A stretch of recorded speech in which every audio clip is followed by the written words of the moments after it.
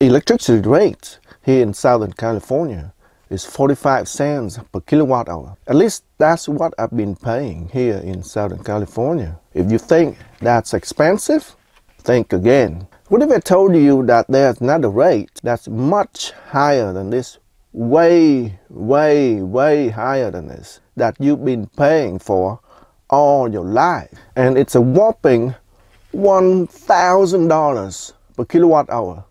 Would you believe it? Of course not. I didn't believe it either when I first calculated it. And you know what it is? 9-volt battery. Yep, these batteries cost you a whopping $1,000 per kilowatt hour. Let me show you. I'm gonna open my Walmart app on my phone. In store price, 9-volt battery, 16 for 4, $8.97 for 2 Duracell, so $4.49 each, right? 17 for 4. So on average, about $4.50 each 9-volt battery. A typical 9-volt battery has about half an amp hour of capacity, or 4.5 watt hours. It costs $4.50 each. That means it costs $1 per watt hour, or $1,000 per kilowatt hour. People often say a very complicated math problem gives you a headache. But in this case, a very simple math problem gives me a headache. In this video, I'm going to show you how to replace these 9-volt batteries with a rechargeable lithium-ion battery, so that you don't have to buy any of these 9-volt battery ever again. In my previous video, I showed you how to replace AA size alkaline battery with this Sanyo 14500 lithium-ion battery. This 14500 lithium-ion battery is exactly the same size as a AA size. The only difference is that it operates on around 4 volts instead of 1.5 volts. And coincidentally, two of these together is exactly the same physical size as a 9-volt battery. Not only that, because each of these is 4 volts, when you put two in series, you got about 8.4 volts when it's fully charged. Very close to 9 volts. What a coincidence that two of these have exactly the same physical size and also almost the same voltage as a 9-volt battery. And that means when I put two of these in series, I can replace a 9-volt battery. The only difference now is a 9-volt battery is disposable. You throw it away after you're done with it. This is rechargeable. There are a lot of devices that use 9-volt battery. This is just a small sample. The most common devices that use 9-volt batteries are multimeter. And over here I have a stud finder. That's a digital tachometer. And we got a thermometer. I'm going to go over each one of them and show you how I modify them to use with a couple of 14500 lithium-ion battery. Let's take a look at the stud sensor here. It uses 9-volt battery here, but there's no connector. There are two metal clips right there, and you insert the battery directly in there. And this one is actually the easiest one to modify. And all I have to do for this one is to cut a little bit pieces of plastic so that the 14500 battery will fit in there. We got the positive sign here, and all we have to do is to insert the positive end, and it will go to that metal clip right there. It fits in here perfectly. And then the negative end will go to the negative on the second battery. Now we just need to connect the two battery terminals together, and I'm just going to use a couple of magnets, and we're just going to put it on the battery terminal. You can see the two magnets are touching each other, so they're making a connection between the two batteries. So now the batteries are connected in series, so I should be able to turn on the unit just like that. Yep, it's working perfectly. Wow, it found a stud in me. Right there, there's a stud. That's confirmed, I have a stud. The problem with this setup is that the magnet occupies the space in here, and that's where the latch goes. So I cannot close this door anymore, and that's a problem. So I'm gonna have to find a different way to connect the two batteries together. And the solution to this is pretty simple. I spot welded the nickel strip onto the two battery terminals, and I folded the nickel strip so that I can use another nickel strip and insert it in there and connect the two terminals together. So let's put it in. Now I can use a nickel strip and insert it in there. Now you can see it's being clamped together by the two folded nickel strips. So now it creates a connection between the two battery terminals. And now I should be able to close this door just like that. And it should be able to turn on. There we go. Found another start. Another way to do this is to connect the two batteries in series permanently by spot welding the two terminals together. But I don't want to do that, because if they are connected in series, I'm going to need to make a balance cable for them. And when I charge them, I'm going to need a balance charger to charge them.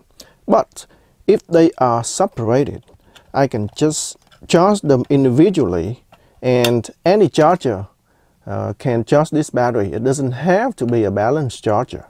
It's much easier to charge them this way. This start finder is easy to modify. In fact, I didn't even have to modify much at all. But it's not always as easy.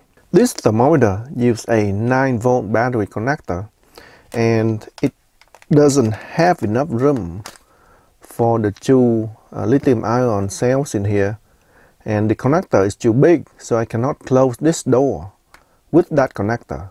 So I'm going to have to use a smaller connector. The XT30 connector is much smaller than the 9-volt connector, so I replace it with the XT30 connector so that I can close this door properly. So here is the battery pack with two 14500 cells connected in series. That's the main power cable, and that's the balance connector so that I can balance charge this battery. Now we can connect the battery in, and the battery will fit in here perfectly, just like that. Everything fits in here perfectly, and we can close the door just like that. Let's see if it works. There we go, it's working. The next device I want to modify is my multimeter. Most multimeters use 9-volt batteries. This one here actually modified it with a couple of 18650 batteries, but the batteries are too big to fit inside the multimeter. I used some foam to make the case for the battery, but it makes it pretty big and bulky, and it doesn't look good. These two 14500 cells will fit perfectly inside, so I can get rid of the foam. The upside of using a pair of 18650 batteries is that because they are a lot bigger than 9-volt battery, they have a lot more capacity than a 9-volt battery, so they last a very long time. So even though it lasts a very long time, I would prefer a smaller and lighter multimeter. So I'm going to install these two 14500 batteries in here. So here it is. I removed the foam and the 18650, and I install the two 14500 cells in here. I spot weld them together so they are physically connected together, and I solder the battery terminals directly onto the circuit board. This time I don't want to make the balance cable and connector anymore, because this battery seems to last a very long time on a multimeter. So I figure I only have to charge it probably once a year, so I don't want to make the effort to make the balance cable and then I still need to charge them with a balance charger. So I just make a quick and dirty series connection between the two batteries and solder it right on here. In order to charge this battery pack, it's actually quite simple. All I need is a TP4056 board, connect the output to a pair of alligator clips, and then I'm just going to use magnets to connect to the terminals of the battery. Just like that. Now we can just put on the alligator clip and it should be charging. You can see there it's not charging because this battery pack is full. But let me demonstrate here. This battery is not full, so you can see it is charging right now. The light turns red. So for this pack, because the two cells are connected in series, you can only charge one cell at a time. If you use another TP4056 board on the same circuit to charge the other cell at the same time, it will short out because they all share ground. So you have to use another circuit with another TP4056 board to charge the other cell, or wait until this cell is full, then charge the other cell. Now that the battery is full and ready to go, and just go ahead and close the cover, put the two screws on, and it's good to go. Let's see if it works. There we go, it's working.